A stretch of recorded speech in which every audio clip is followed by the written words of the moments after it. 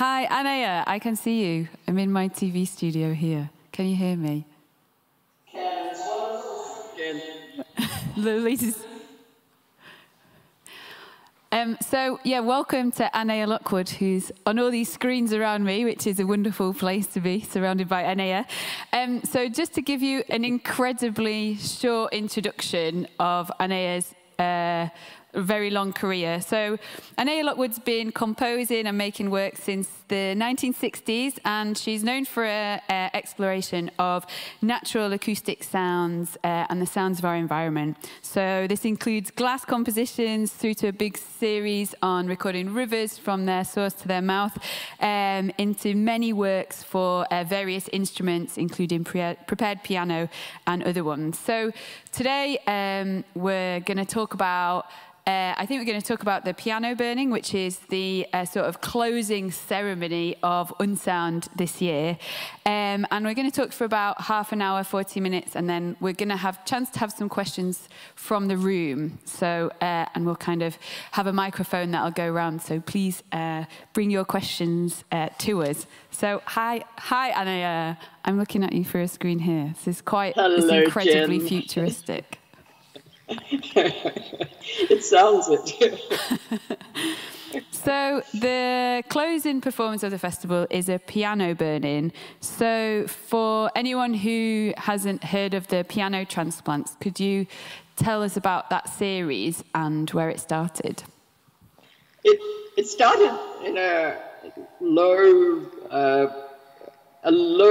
period in my compositional life when I really was uninspired and had a little upright piano in a flat in London. And it occurred to me that Cage had never been able to take prepared piano to its ultimate lengths because, of course, the piano always has to be restored at the end of a performance, but that I could permanently prepare that little piano. So I started playing with it and had a lot of fun with it. It ended up in Goldsmiths many years later. That was actually the first piano transplant. And then I was talking about a possible performance called Heat with Richard Alston, the British choreographer, which we never really did. But in preparing for that and thinking about it, I started recording fire in as many different sorts of circumstances and locations as I could devise.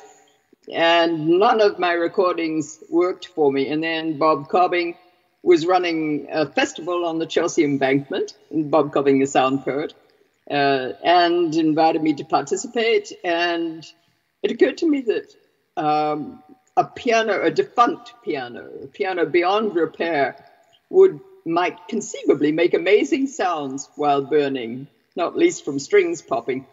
So we imported a couple of totally decrepit, irreparable pianos and set them up in a sort of what might have been a bomb site that hadn't been reconstructed, perhaps. It was perfect. It was totally safe.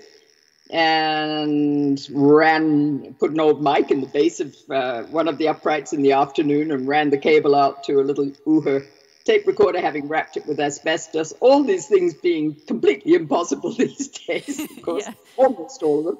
And started recording, and the recording was completely useless because, of course, what I should have foreseen but hadn't was that a lot of people gathered around and talked their heads off for at least the first 20 minutes or half an hour, the length of a small reel of tape. But it was visually and sonically gorgeous. So we burned another one at night, which was even more beautiful.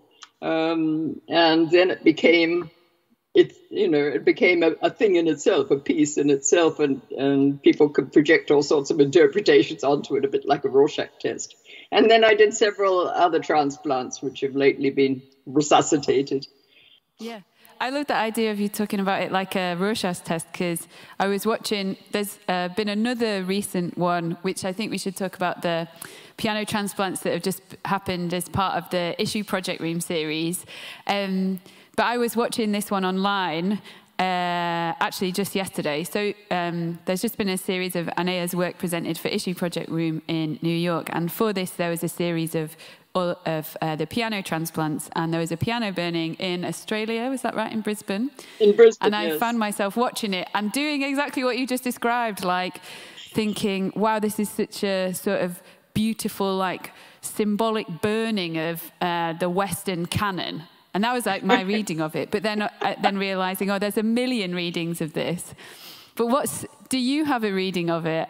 I think I know what your answer to this is going to be, but what do you see personally in a piano burning? I still love to experience, I love to experience it on several levels, but predominantly still the absolutely unpredictable visual beauty of the way the flames move through the piano. In fact, Vanessa Tomlinson, who was playing that piano with what I call real courage in Brisbane, and stayed at it far longer than I would have dared. I was yelling at her on my screen, get out. Vanessa played a most wonderful cascade of notes just before flames licked through under the keyboard from the back of the piano where the fire had started. Nerve-wracking. But I love to hear the sounds, which are stunning. And sometimes the strings pop and sometimes they don't, no matter how much you tighten them. I like that unpredictability. And then it's always fascinating to me to see how the framework will eventually fall, the harp, the metal, very powerful and beautifully constructed metal framework. And I love to see how the outer layers of the instrument burn away and slowly reveal this harp, which is something that most people never get to see and is often quite ornate, beautifully decorated and just lovely. So those are the things that fascinate me still. And my construction of it is not different. I needed to record fire. It's a very good fire. Yeah, and the piano burnings have had this very long lifespan in terms of it continues to be sort of really fascinating and appealing composition. It is a composition, like there was a recording of one on that recent album by Clipping, and then there's going to be another one closing the festival. I'm quite interested in this idea of how it continues to be relevant, perhaps because of what you mentioned about the way it is a Rorschach test, and a piano is a deeply sort of symbolic instrument for a lot of people, or it has meaning or memory connected to it, and then fire obviously is fire. But I want to ask you about the other transplants as well, because we've talked about the permanently prepared piano, which has the big, beautiful lips on it, and the piano burning. But there's also been a new piano garden and a piano drowning. Is that right? Yes, they date back. The piano garden was something I set up in the garden of a place in Ingatstone, Essex, where I was living for 2 or 3 years before I came over to America. A little grand and 2 little uprights embedded in shrubbery in the ground. And piano drowning was set up in a cattle pond on a ranch in Amarillo, Texas in 1972. And slowly, it was a very shallow pond, and with a clay base, so the piano was very slowly sinking.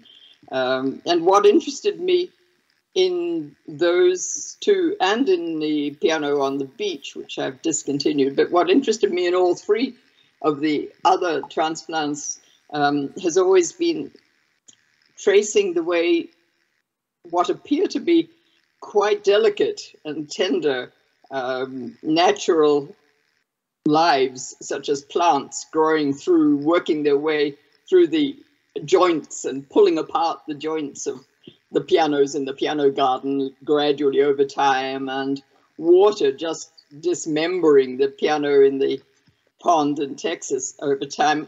The insuperable strength of those natural forces working on something as strongly constructed as a piano. So the piano garden was set up again wonderfully by Dominic Chanel and Soundlands in Wales, back in, I think, 2013, in a sculpture garden set up in a forest, a wood forest, with a camera trained on it, which would occasionally capture a fox or a child or a curious passerby, and it looks better and better and better as it matures, so to speak. And now set up at Carramore, near me in Westchester, an arts presentation presenter, where it is slowly changing, aided by kids coming and playing on it and so on.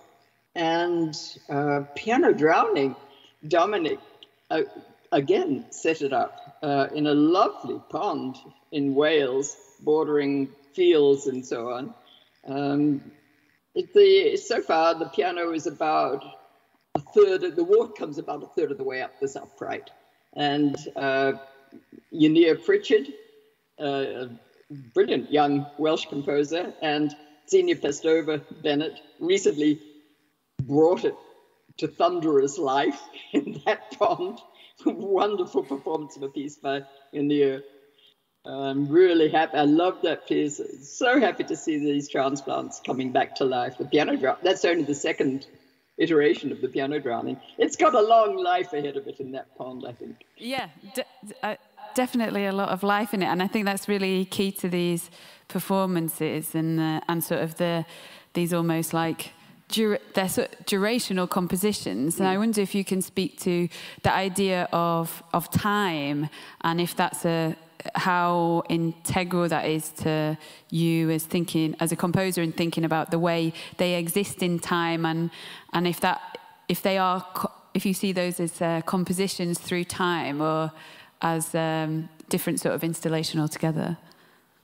Absolutely, I see them as compositions through time. Yes, going through all sorts of subtle changes. Initially, of course, you look for the changes in the sound, but you can always, and the keys, of course, the hammers are some of the first things to disentangle themselves from their mechanism, as it were. But you can always get sound from a piano, no matter in what condition. It's absolute treasure hold of sound. So the sounds change over time. The sorts of sounds you can draw out of the instrument change over time. The shape of the instrument changes. It becomes part of its environment, which I love to watch. That's beautiful. It doesn't entirely disintegrate. It sort of transforms and becomes totally appropriate to the environment. They're definitely long-term pieces. But it occurs to me that, yeah, go on. Is that a very sort of important and meaningful thing to you in terms of your work, in the way that the sounds of, in this case, the piano, become a part of the natural environment? Oh, yes. I think a lot of my work with the natural environment is focused on how do I really recognize how much a part of it I am? How do I recognize how I'm not separate from it? How do I really take that into my bones and my nerves and act accordingly? Mm. And that has been sort of part of your work even from the very beginning. You know, the piano transplants are quite early works, but I wonder if this might be a good time to bring up the newer work that's just been released on Ornan Bacci's Black Truffle. In particular, I'm thinking about the piece with yarn wire called Into the Vanishing Point. And there is a particular environmental prompt for this piece that you have composed with yarn wire. So can you tell us about that? Oh, sure. Let me start by saying that working with yarn wire has been one of the great experiences of my composing life, along with working with Nate Woolley on the other piece on that record, Becoming Air. These two pieces are totally co-composed. I was not a composer, they were not performers, so to speak. We composed those pieces together, and it's been a wonderful experience to do that, to work that way. Yarn wire, the piece with yarn wire started with us all having read an alarming article in the New York Times magazine, Sunday magazine, about the ongoing disappearance of insect populations worldwide, sudden catastrophic failures and of insect populations. And of course, they're not at the base of a huge pyramid, but they're a significant part of a huge pyramid of intertwined, existence and ongoing life, which is going to collapse with them. And all of us being equally alarmed. Then I brought a sort of basic possible framework, a sort of narrative framework with me to our first couple of rehearsals together, and we messed around with it, chopped it, cut it up, rearranged it, and used that to guide the rest of our sessions together, and together created a vocabulary of sounds which could be used for the piece, and shapes which we wanted to embed in it. This all sounds a little diffused, but to be more specific, I asked each player to bring with them a little cluster of sounds which they love to work with, very soft sounds which they love to work with. And we took it from there. And it's been a total joy. We're about to work more on it, in fact. I think that origin for that piece was, I found as a listener, I found very suggestible, because it meant that some of those percussive sounds, I was hearing them as kind of mandibles and sort of exoskeletons and things like that. And I read other reviewers who didn't hear that in it at all, which I think really interesting, the way that sort of these conceptual ideas can filter through.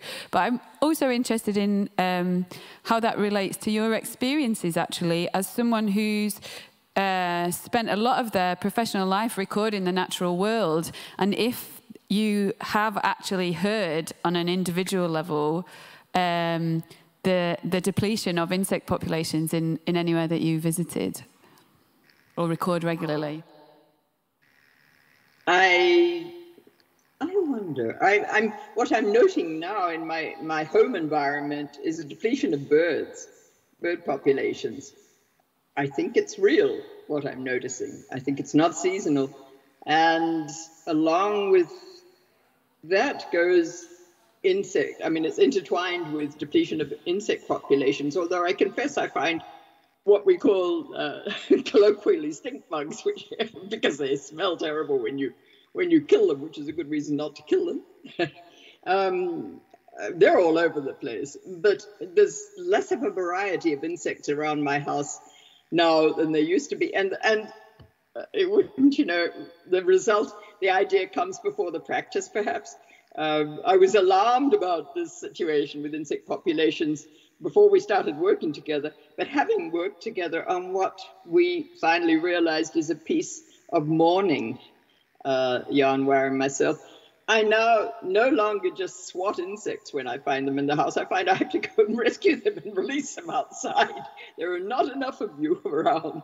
So it's affecting my daily life, which I think that seems sort of appropriate. That relates back to that idea of what you mentioned right at the start, and what we've talked about before, is the way that sound can be a mechanism for realizing your place in the natural world and increasing your awareness of that.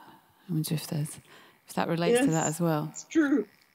Practical action. But it was beautiful. So I want to ask you also about the other piece on that record, the Becoming Air with Nate Woolley, which I saw a long time ago at Cafe Otto when we programmed it there, and then to hear it on record again after not hearing it since that performance was I found a really moving experience, because it's such a very physical piece. So I want to, can you describe the process of composing that piece with Nate Woolley?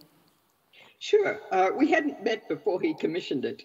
And the commission took me by surprise, because I've never, other than a very early trombone duet, I've never written for trumpet other than as a part of an ensemble composition. So since it took me by surprise and seemed a challenge, it seemed a very good thing to do. Besides, I knew he was a terrific musician. I didn't know so much about him as a composer.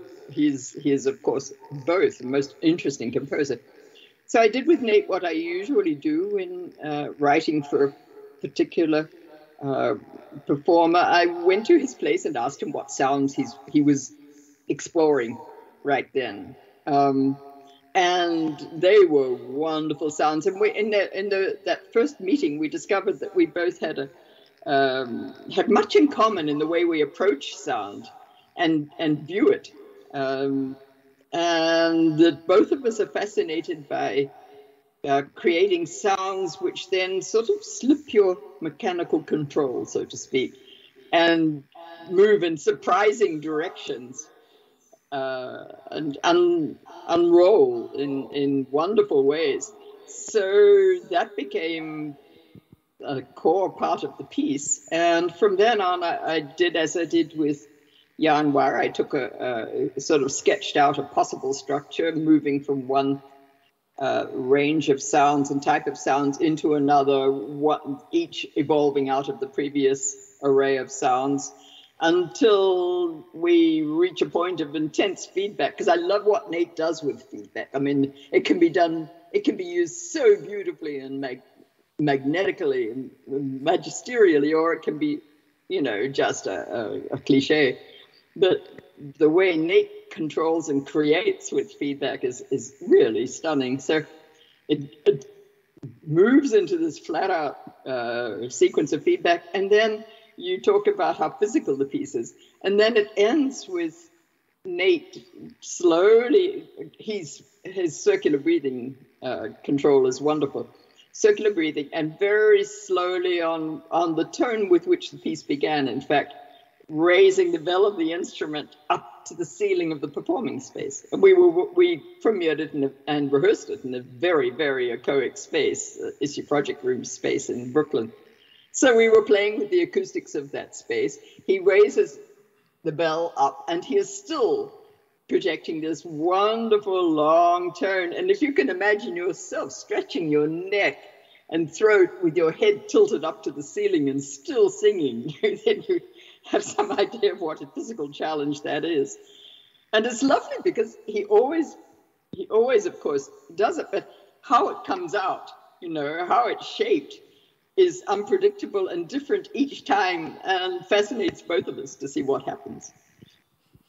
Yeah, I think there's a couple of things I want to pick up on that, actually. One of the things that I find so joyful about your work and talking to you about your work is the openness you have to the sort of unpredictability in sound, and also openness to the way other people will sort of play with or encounter installations like the piano transplant. So in that way, I wonder, as perhaps a leading question, is whether you consider your composition as a listening practice. And of course, like, I know you had a long association with Pauline Oliveros and other people working in the kind of deep listening area, but do you consider your composition to be a sort of listening practice?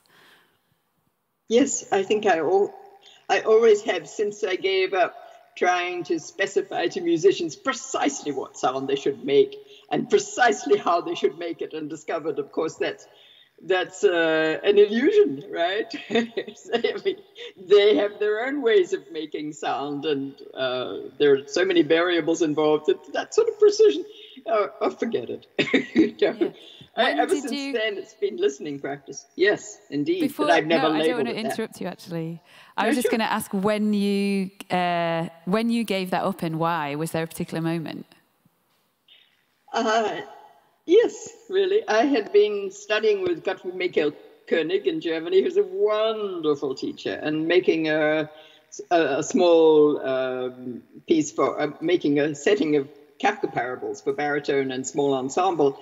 And because timbre has always been my big love, I was creating all sorts of possible timbre combinations, and it was performed in London by superb performers who could realize the most intricate scores, and still the sounds were not the sounds I had imagined. And I stepped back a bit and realized that my way of thinking about organizing sound and giving them to live hands and minds was off kilter. And then I shifted into glass, and glass taught me to really listen, and taught me and inculcated this love of unpredictability. A piece of glass always becomes unpredictable at a certain point when its energy intensifies enough. And from then on, never went back to refined, specific, composing of scores. To my relief, it was a good shift. So yes, my work has been a listening practice ever since I started working with glass. It was the great teacher. And then Pauline and I met, had a lot in common, started exchanging ideas and so on. And Pauline introduced me to Ruth, who transformed my life. Ruth Anderson, the composer, whom you have beautifully reintroduced to people, whose work you've beautifully reintroduced with here. And everything shifted. Yeah, that's a perfect time to talk about Ruth and your work and life, actually, because there is a release coming on Adrian Rue's label. Is that right? I'm not sure if there's any information about it yet, but I think we can probably talk about it. We should talk about it because everyone should know about it. So can you tell in your own words about these two incredibly beautiful, intimate pieces that are on this record, the For Ruth and Conversations, and how they relate to each other? Sure.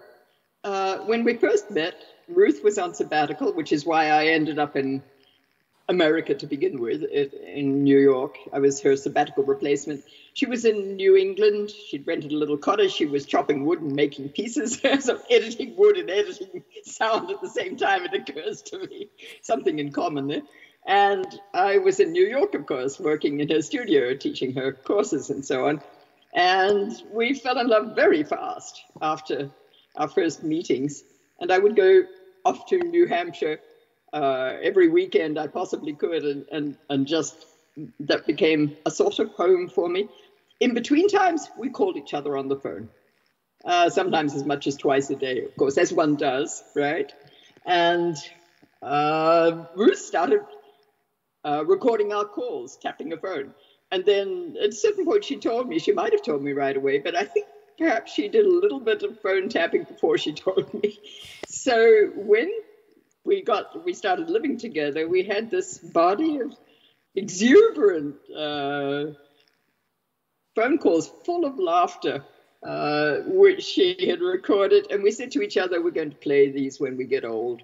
We got old and we didn't remember that they existed. We've totally forgotten them. And after Ruth died, I started assembling her archive and rediscovered the phone calls on cassette and sent them to Maggie Payne to see who's magnificent at everything, including recovering sound, what she could do with them. She sent me back, she digitized them for me. She also amazingly digitized Ruth's resolutions, which is also on that record. In any case, so I got those back from Maggie and started listening to them. And the one imperative after she died, other than assembling the archive in a way which would enable it to live, so to speak, was to go back to that little village in New Hampshire and do field recording in the environments where we'd hung out, where we'd gone swimming in the afternoons, rafting on the ponds and so on. And she had, in that initial year, she had made a piece out of these phone calls, precisely what she had in mind. One of her super fast, super clean editing pieces, like State of the Union message, which she called Conversations. And it's hilarious. The whole middle of the piece, which is quite extended, is just us laughing back and forth. with other segments of little fragments of conversation in the first part and the third part, interwoven with what sounds like an old, just out of tune, sufficiently out of tune barroom piano playing pop songs from the early 30s and late 20s, which she would have grown up with. She was born in 28. Songs from her childhood, Oh You Beautiful Doll, and Won't You Come Home, Bill Bailey, and one other, which she just loved. She'd found an old recording of these, just the right sort of off-kilter performance of them. And from all of this, she assembled conversations, and she assembled it as a private gift to me. The next year I went to New Zealand to see my mother. I took it with me, so I would have her with me in that form, and just played it so often. Came back, and we forgot about those tapes, as I said.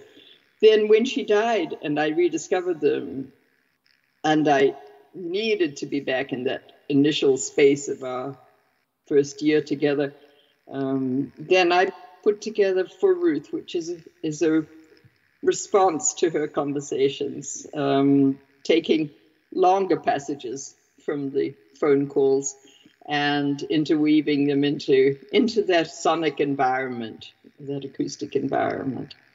It was an absolutely necessary embedding myself back in that world, very helpful to do, and it answers her conversations. She never would have expected conversations to come out, incidentally. I wonder if there's I want to ask you, so those two pieces, they're so beautiful, and there's such a lot of closeness in them, and this gorgeous sense of the contentment, especially in the, like you're saying, the sections of conversations that are the both of you in non-verbal ways, sort of expressing this love and affection through these kind of really contented sighs. It's such a beautiful, intimate listen. But I wondered if, and you said like making For Ruth felt like a very necessary part of the process. But I wonder if there was ever a question of, for you, about whether you had to think about whether you actually wanted to release it or not, or whether it was kind of for you and Ruth. I think I don't remember thinking that through. I think I assumed it was a commission. I mean, there was no question of releasing it. Of course, it was going to be released. Counterflows, Alistair and Fielding's wonderful festival in Glasgow. Counterflows commissioned the piece, so it was going to be released online through their aegis, which I was most grateful for, and they were entirely. They loved the idea of releasing Ruth's conversations along with For Ruth, so that the two pieces bookending our lives together were heard in relation to each other. And along with that, yes, I wanted them to come out on a recording in a more permanent form. So it all sort of just flowed naturally, thanks to Alistair and Fielding. I mean, I would have made the piece anyway. I'd already started it when they both approached me with this idea. But it was wonderful that they wanted it and wanted to present it as they did. They presented the two pieces beautifully. I was grateful, most grateful. I'm very grateful as well. Like I can't remember being quite so, I don't know if it's because I have somewhat of a personal connection to these recordings, but find them deep, like really incredibly moving and very, very emotional in not particularly sentimental pieces, but they contain something which I find very moving. I do urge everyone to have a look at them online. But maybe when we're talking about Ruth and Pauline and things, the other series that's still, I think it's still ongoing, is the reinterpretations of women's work. This series is still going on, I think, isn't it? 'Cause it's over a long period. But women's work was the publication of compositions and pieces by women that was republished by Primary Information a couple of years ago. But it's an incredibly important publication, I think. So, yeah, can you tell us in your own words what it is and how it came about? Women's work is something which Alison Knowles, a wonderful artist who many of you would know, and I put together in the mid-70s. We were surrounded by vibrant women artists in many media. Alison knew many people, as she always does. And I was beginning to encounter women artists in the States whose work I had caught, but whom I hadn't known before. And it was exciting, and it was a time of high female energy and feminist energy. And we thought these works should be out there. The people should be able to do them. We were interested in collecting, in getting the women together, from Yvonne Rainier to Carol Lee, to Carol Weber, rather, excuse me, for example, getting the women together as a sort of collective, and selecting works which anyone could do, and presenting them as scores, as practical things, not art objects, but as practical things, practical experiences that people could do. It went out. We published a certain number, printed a certain number, distributed them to bookstores, friendly bookstores. All the women themselves distributed, did their own sort of ad hoc distribution, and eventually it sort of faded from awareness. It was fantastic when Irene Revel rediscovered it, and James Hoffman put out this perfect facsimile edition. And then just, let's see, on Wednesday night just past, Issue Project Room, having commissioned responses to all the pieces or almost all the pieces in women's work, continued to do this and commissioned a response to Ruth's text piece, Silent Sound, which is in the second issue of women's work, from Savannah Harris, who's a stunning composer-performer. She works with drum set, but in a way I haven't heard before, with a beautiful sensitivity. So on Wednesday night, Savannah premiered her with a piece titled Within a Sound Truth, her response to Ruth's Silent Sound. And it was a moving experience, the conversation between Savannah and Ruth sort of flowing back and forth. And in itself, it was absolutely mesmerizing. It was beautiful, beautiful performance, beautiful piece. So that was pure joy. And with women's work is indeed continuing, which is lovely. What does it mean to you for these pieces to be played again by kind of the next generation of women composers? It seems the natural outcome, but it's also a visionary outcome. Zeb Greenfield has initiated it, and he and his team at Issue Project Room have been carrying it through. I think without Zeb, it would not have happened. And so those pieces have been like seeds, and they're sprouting more pieces from other women all over the world. I mean, many different parts of the world are beginning to become involved with the project. So it's Zeb's vision is a superbly supportive, idea and practice. I think I interviewed you a while ago, and I asked you like the worst question that anyone ever asks any musician, which is tell me what your work's about, in one sentence. But you actually did have this incredibly articulate and beautiful sentence. You said that your work was about the transfer of energy, but thinking about And I'd thought about this in terms of various pieces of your work, but actually that's true of something like women's work as well. Would you say that still holds throughout everything? Yes, absolutely. Yes. Women's work is a very good example of transfer of energy. So, yeah, so the piano transplants get transferred to Mayan Sadka in Israel, who made a wonderful, beautiful piece of her own, for example, to quote one of many, many examples, but one that came to mind most immediately. Yeah, absolutely.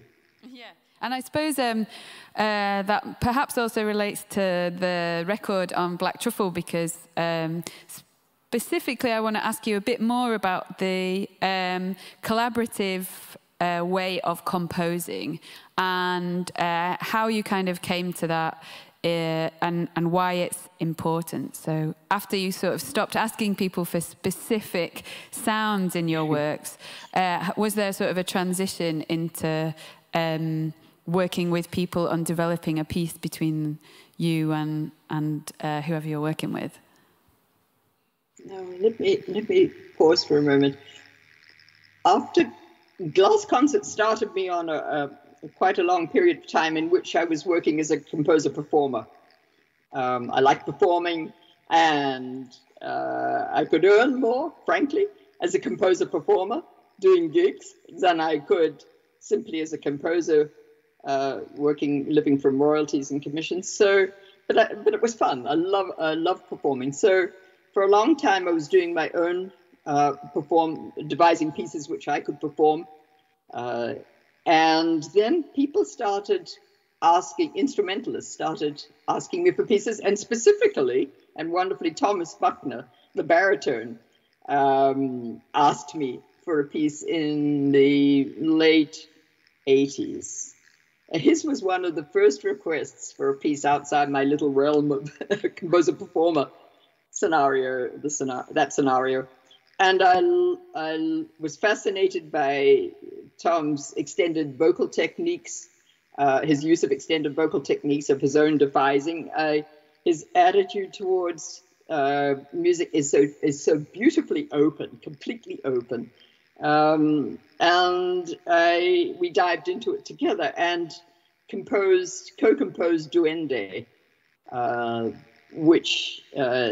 in which Tom created a vocabulary of his EBT sounds and kept devising new ones. And I created an electroacoustic environment with which to surround his voice. And it was such a satisfying experience.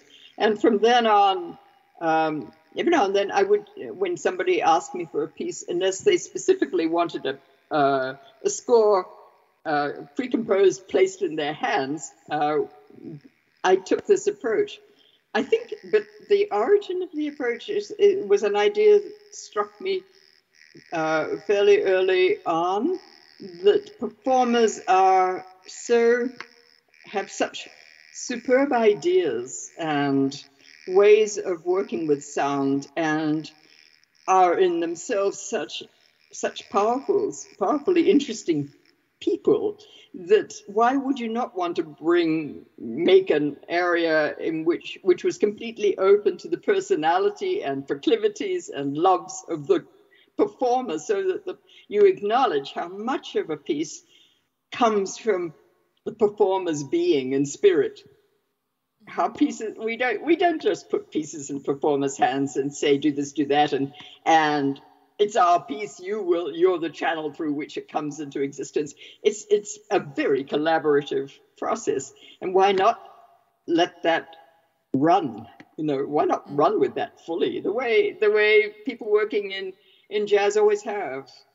Yeah, do you think of that in terms of being, because there is a way of reading that which is quite political in terms of it's anti-hierarchical in terms of like composer performer, and perhaps do you ever think of that as part of a sort of feminist practice, or is it more about the sound, the putting the sound first? I don't think I don't think it's a real dichotomy, perhaps. Mm. Yes, I've sort of resisted a bit the idea of the dominant composer and the subordinate performer. Definitely, I mean that is unrealistic to my mind. It's totally unrealistic. It's not how things actually are. And as women, we've been pushing back against dominance and subordinate, status forever, right? It's feminist, yes, because it's part of our daily experience to some level or another. We've experienced it on and off through our lives. So, it just seems to be that's the terrain. That's the reality of the terrain that we're working with. And working with performers who are then you're recognizing as co-creators is pure joy. It's such a wonderful experience. It's such fun, and it's always fascinating. So, I think I have a really clear memory, and I think this relates to something that I also experience a lot with your work, which is this gorgeous sense of play and the joy in almost the, not necessarily accidental, but your openness to the way sound can happen and unfold, and the way people listen, but also the way people perform it. And when we did your choir piece, Water and Memory at Cafe Otto, and there's certain prompts in it, but they don't dictate to the performers exactly how things should go. And I remember having quite a revelatory experience being part of that and seeing how other people in the choir were interpreting the piece and deciding to sort of speak at various times and thinking, I wonder if Annea is happy, or if she thinks that that's the right way to go. And then looking around and seeing you watching a rehearsal just with a massive smile on your face. And I wonder if you can speak to that idea of sort of joy and playfulness that seems to come through in all of your recordings, and which is transferred to me as well as a listener and audience member. Oh, Jen, thank you. Thank you so much. I sometimes find it amazing that audiences feel induced sometimes, perhaps in a program of string quartets, for example, which I vividly remember experiencing as a kid. Audiences feel induced to sit there totally solemnly, and the music, I mean, it can be Haydn, for example. He's a great idea. He's a great example. It's full of little jokes and quirky twists and giggles, so to speak. And we all sit there feeling, we used to sit there feeling that we have to be completely po-faced, right? Not move a muscle. As a child, you wouldn't dream of turning a page in the program, for example. And that seemed to me counter to the experience of music and sound. The music is full of play. So why would you not want to work off of that? And we do. We just need to recognize that we do that all the time. I think also there's something beautiful about the way your pieces invite that in the audience. So people, I've noticed in a lot of them that people do feel able and invited to, go and sort of touch something, or have a go at playing it, or go and have their own personal way of encountering these sounds and your music and compositions, which I think is maybe seems obvious to you or very natural to you as a composer, but which I think is an extremely precious quality in it, which I enjoy a lot. It's not just me, I should say. It's very much part of our acoustic culture, for example, by now.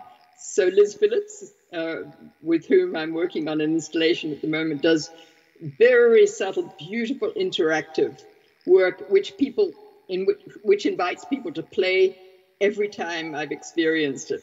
For example, Trimpin is a great example of play in work.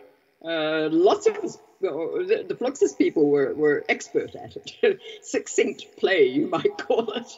So it's always present. The technique is to make audiences feel relaxed and safe enough to play. Mm. Yeah, on that note, I wonder if I'm really keen to get some questions from the audience, but I wonder if there's any advice you have to younger or aspiring composers about the sort of principles that have meant a lot to you, or the things that you have learned along the way, I suppose. Well, I think for me a big one was learning to trust myself, which I think is really translates as learning to trust my intuition, especially in the very early stages of beginning to create a piece when everything is tentative. Just letting go of any self-critical basis for figuring out what ideas you want to hold on to and what ideas you can let go is crucial in that stage. And the other thing I used to do, which turned out to be which was always a lot of fun, was that I would go with my most extreme ideas, because they would take me into new territory where I could really explore. So take risks. Yeah, it's a good. Yeah. Yeah, I think that's true. I find that true of writing as well, for sure. And yeah, it's very easy to doubt yourself. But I want to make sure we have time for some questions, because I think people might have. Yes, we have a hand up. There's a microphone, so I think you should be able to hear them, Annea. This is quite a personal question, which maybe is not of interest to anyone else in the room, but I don't think I have had the chance to ask it. I actually grew up in Ingatstone in Essex, and I found out about the Piano Garden after reading, I think, Jennifer's article. Yeah, so just to give a bit of context, the first piano garden was in Ingatestone in Essex in England, which is where Annea lived for some time. And yes, continue. And I grew up there. My family house is there, still, my parents' house. And I went back this summer and I'd read this article and I thought, I'm going to see if I can find this piano, because my family house is actually opposite Station Lane, where I think the piano garden was. And obviously I can't see it, I couldn't find it. And I want to know, is it still there? Did it get moved? Did it get taken down? Do you know what happened to it? Yes, which I somewhat mourn. I took off for the States in '73, having been a tenant at the Human House in Ingatstone for several years at that point, and having let the front garden become a little bit unkempt, I'm sure, and pretty much as soon as I left, Mrs. Human decided she really wanted to restore the garden to its usual, proportions, let's say, and the pianos were removed. So when Dominic Chanel decided to recreate Piano Garden in northern Wales, I was overjoyed. I really wanted to see that process continue through the years. But the pianos in Ingatstone disappeared. That's, Station Lane then, obviously. Yeah, I've never even seen any photos of it. I'd be interested to see. I don't know if there are any which exist. I had a little bit of a look, but it'd be interesting to see if there are photos of where it was. Go on my website, annealockwood.com. There are photographs there. And if you would like to see a little more detail, just contact me through the address on the website, and I'll send you some. I'd be happy to. Thank you. That's really nice. Also, there is the Welsh piano garden that exists now. Yeah. You can go and see that, and I think I mentioned it right at the start, but Issue Project Rooms sort of did a stream this week of all of the a bunch of different piano transplants, and there's recordings and photographs from the Welsh garden. That's right, isn't it? Yes, that's right. Yeah. It looks beautiful. It looks just the way I'd always imagined a piano garden might look over time. Yeah, it's beautiful. I think, so you can take a trip to the Welsh one and go and have a look at that. But yeah, that's interesting. Yeah. Does anyone else have any questions for Annea?